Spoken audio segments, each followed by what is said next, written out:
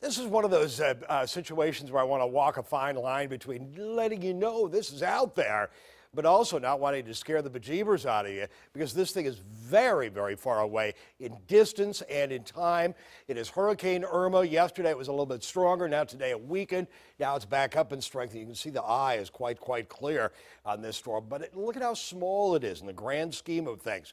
For this storm to hit us, it's like a needle in a haystack for it to make a direct hit on our coastline, especially when it's that far away and that graded distance and that much time involved with what's going to be happening with this. It would likely be at least 10 days away from anywhere near our coastline. Where's it going?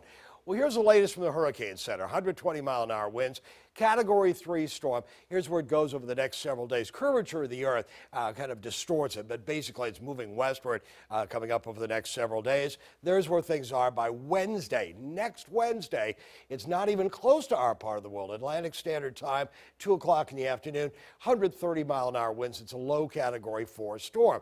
Here's another look at forecast models in terms of what they're doing.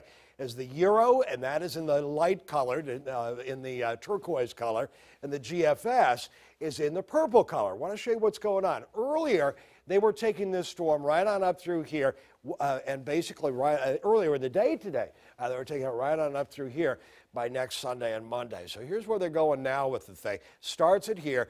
Where do they go? And again, the Euro is the light colored and the GFS, the American model, is the purple colored. Now the Euro has diverged and gone a little bit closer to the coastline, on up toward Florida. A couple of days ago, it was shooting it on off into the Gulf of Mexico through the Florida Straits. So the forecast models, this is a week from Monday, a week from Labor Day that it's doing this. So the forecast models really are not really having a good handle this far in advance in terms of what this thing is going to be doing.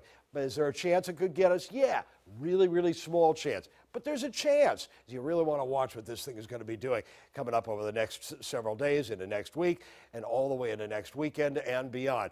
Irma and the remnants of what's going on, of course, with Harvey. Harvey is right on down into here, but they're remnants of the storm. It's pushing some moisture on up into our part of the world, some tropical humidity, which could produce some heavy rain. We've got cooler air over the top of us. There are some thunderstorms off to the west of us. Those thunderstorms will likely turn into pockets of heavy rain, but not so much thunder and lightning because it's rolling into some cooler air over the top of us. We've got temperatures in the 60s all day today. Those are where things are by 1 o'clock in the morning tonight. Those are 7 o'clock tomorrow morning. It'll be a little cool and then start to warm up at the very end of the day. Not all that much rain during the day tomorrow. It'll be in the 70s and low 80s. And then at the very end of the day, on into the evening hours, early evening hours, we could see a stray shower or thunderstorm into the region.